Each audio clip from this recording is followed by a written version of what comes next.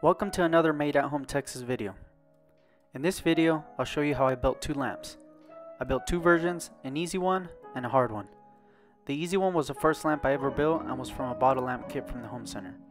I started the lamp bottle kit by assembling the hardware. With the bottle kit, you find a rubber piece that fits into the opening of whatever bottle you use. I chose mine and this is how it would sit on the bottle.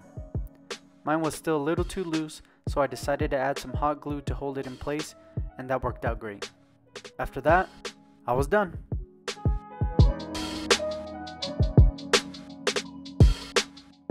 The hard one was made out of MDF plywood and the lamp kit from the home center as well. I started by cutting down the plywood to a manageable size with my track saw. This helped to pass them through the table saw a lot easier. I ripped them to an oversized width from what I would need and cut them to length.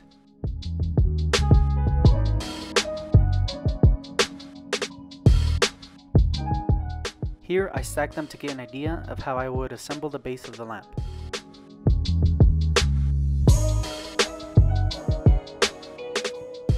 I marked the area where the glue would be needed, applied glue, checked they were square to each other, and held them down with 18 gauge brad nails.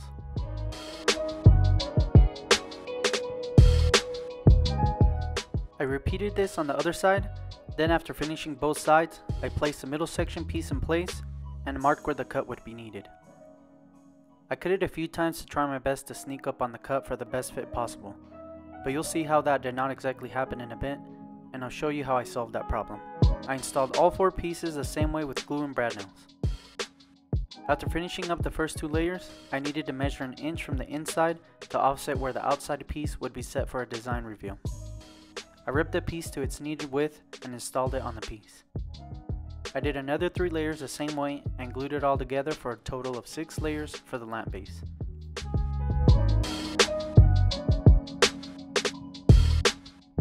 I then proceeded to cut the copper pipe to its needed length. I was pretty happy for my first time cutting copper. I used this lamp kit from the home center but took a piece from the bottle lamp kit to use on a copper fitting for easy placement, as shown here. I didn't want the metal pieces touching, so I added this extender to the bottom. I just screwed it all on, and now it won't touch. This is the gist of how the lamp will look.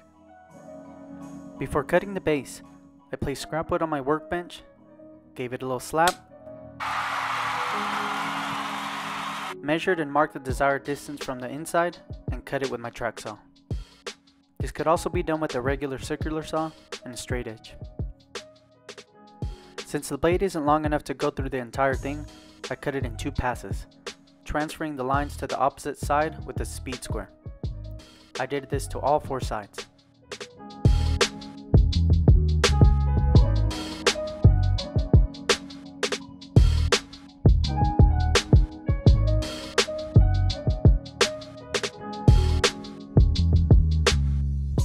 For the next step, I blew away all the dust and fixed the issue of the pieces not being cut to the proper length.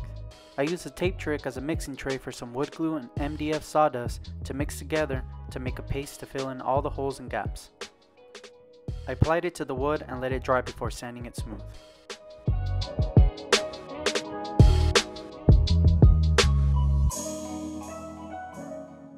Cleanup was easy by just removing the tape and tossing it out.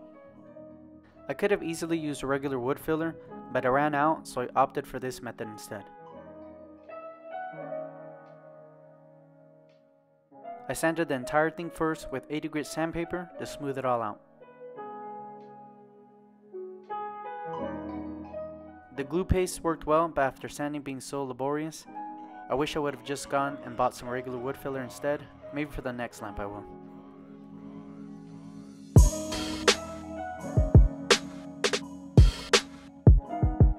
I hand sanded all the corners and edges I couldn't get with the sander, then switched to 120 grit sandpaper and sanded the entire thing again.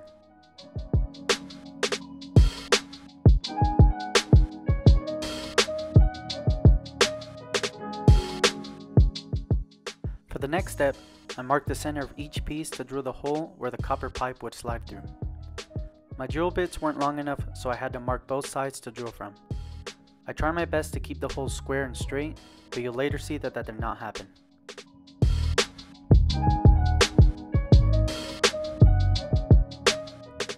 After both holes were drilled, I tried sliding the pipe in for a test fit, but quickly saw something was wrong. The first hole was straight, but the other was not. I then used the same drill bit to try and enlarge the hole for easier maneuvering. I only had to slightly bend the pipe to get it in. For the bottom of the base, I used my router with the cove bit to cut out a ridge for the power cord to sit through. I set up a speed square as a straight edge and cut it with 2 passes. I used the file to round over the sharp edges, then I went with the roundover bit on my router for the edges of the entire base. I first did a light roundover, then switched to deeper cut for a better round look.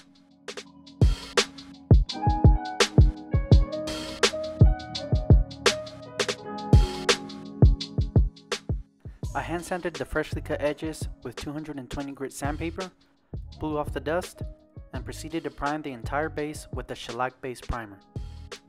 This is the same primer I've used on my previous laminate furniture makeover projects. It works great for bare wood as well.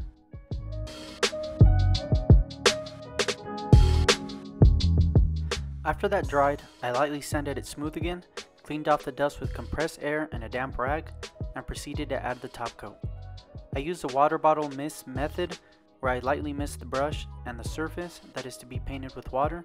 This helps achieve a smoother finish. For the paint, I used some leftover regular white paint I had. This lamp is just a proof of concept, so the type of paint didn't really matter to me. I was just excited to build the lamp from scratch. I lightly sanded the entire thing again, wiped away the dust, then added the second coat of paint.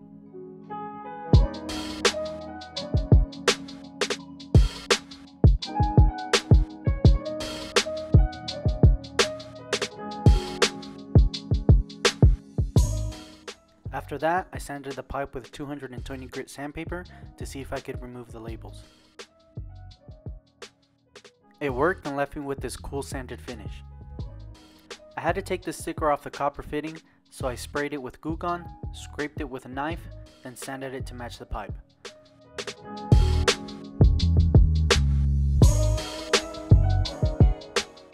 After that was done, I added these felt pads to the bottom of the base.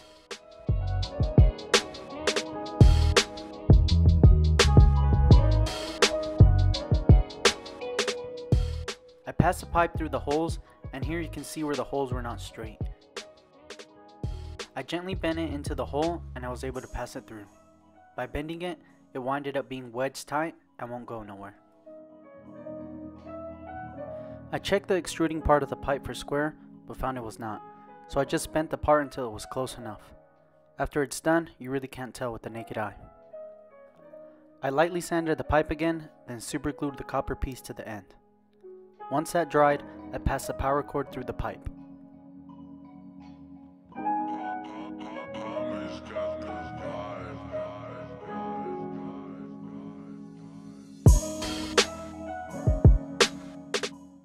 I tested it and it worked. I held the top piece with hot glue and the bottom cord with hot glue and super glue.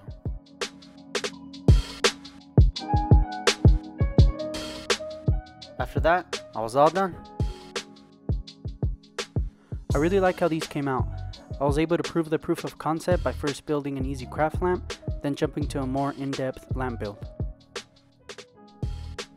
I'm excited to build another lamp in the future and bring you guys more content. Thank you guys for watching these videos. We're almost at 200 subscribers at the time of this video. I hope to see you on the next one. Bye.